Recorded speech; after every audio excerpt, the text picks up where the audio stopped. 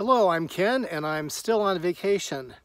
Wanted to take a minute out of my busy schedule to talk about a coping tool, a cognitive distortion that we call catastrophizing.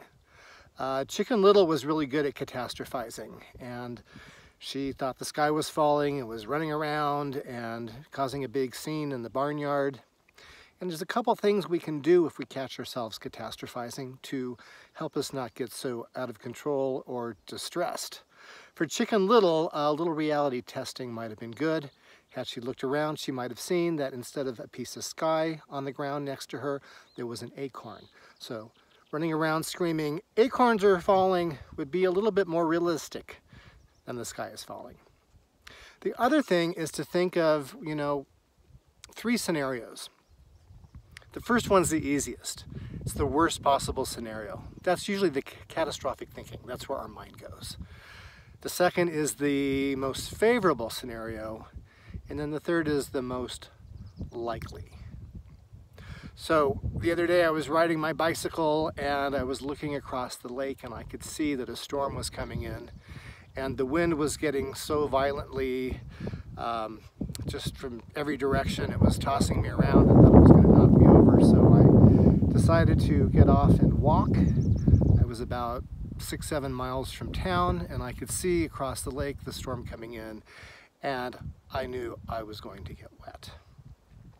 So what I did was I started walking, and as far as worst scenario, I reminded myself that I was wearing a rain suit. I had different layers of clothing on because it was about 40 degrees out, and that I was going to be okay. I knew that the worst thing that I had was I didn't have my Gore-Tex socks on so that my feet might get a little wet. But I was wearing wool socks, so I wasn't going to catastrophize with that because I knew my feet would still stay warm. Well, when the storm hit, it wasn't rain, it was frozen rain. So I stood there in the sleet and I started catastrophizing, thinking that maybe a car wasn't going to see me there and I was going to get hit. So I moved a little bit farther off the road. And the sleet, if you've ever had sleet in your eyes, it really stings. But I thought of the best scenario, that this wasn't going to last for very long and I could just pull my hood over my bicycle helmet and zip it up and just stand there and weather out the storm.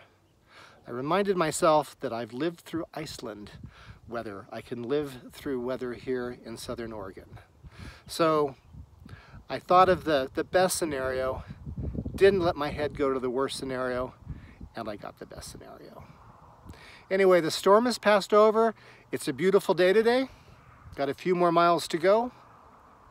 So practice catching yourself if you're on that road to a huge cognitive distortion of catastrophizing, and think of the least likely scenario and the most likely scenario, and usually that's the best one to go with. I'll catch you down the road.